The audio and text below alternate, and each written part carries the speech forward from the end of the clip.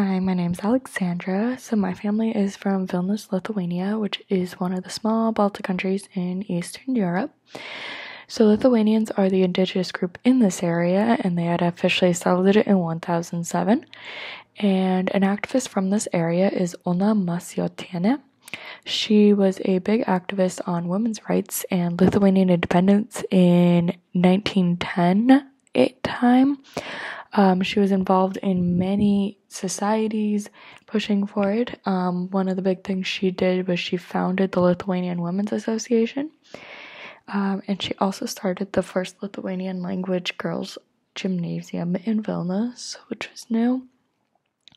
And then she also did help run a school that was all in Russian for those who had not finished their schooling after Lithuania had gained its independence in 1918. This was very important for anybody who did not know the Lithuanian language well enough to finish their schooling. She was also on the board for Lithuanian Women's Union, and where she was selected to be the regional council in one area. She was on the regional council for many years and did a lot of work to push for more women's rights after that. Her public work was then recognized with an award of the Order of the Lithuanian Grand Duke of the third degree.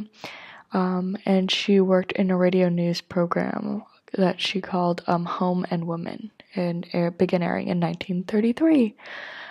Other than that, she wrote some books also, but then World War II came, and it changed her life dramatically as her family got involved with it, and then the Soviet Union. But she definitely did a lot of work to push forward women's rights.